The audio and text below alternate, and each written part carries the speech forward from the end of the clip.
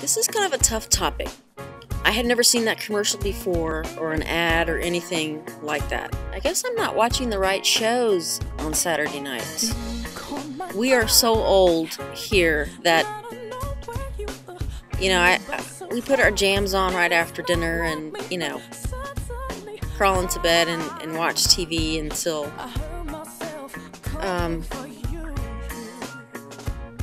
we fall asleep. But I usually get up and we'll get on Stickam or something like that. So I'm not really watching a lot of TV on Saturday nights, and so I've completely missed that whole thing.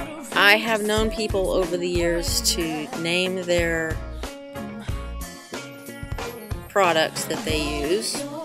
I knew a guy once who had, I never saw it, mind you, but he had a rather large dildo that he called Baby.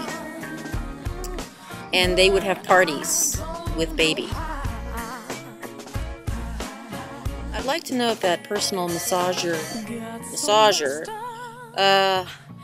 makes, you know, a lot of noise or anything.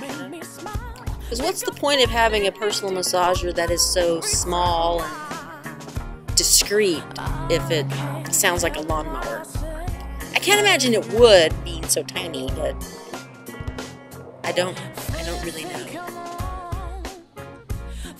There's a commercial for the personal lubricants, and then there's one that's for a couple. So in this video, it's a husband and wife, and the kids are gone, and you know they get that look on their face, and they whip out the lubricants, and one is sort of a cooling thing, or the other is a warming thing, and supposedly when they come together,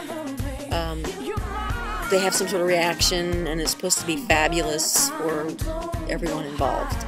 You know, they cut away to the couple, and then they cut back to the couple, and they're in bed and looking very satisfied, and then you hear the door open, and "Mom, Dad, where are you?" Something like that.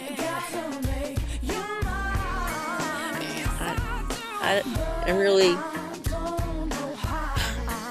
I guess I'm so old I'm unfamiliar with all of those things. So, old and boring. And I feel like I crawl into bed earlier and earlier every Saturday night. So at some point I may just, you know, not even get out of bed in the morning. Just all day. So sad. But you know what? Hey, I'm cool with it. It's all good, right? It's all good.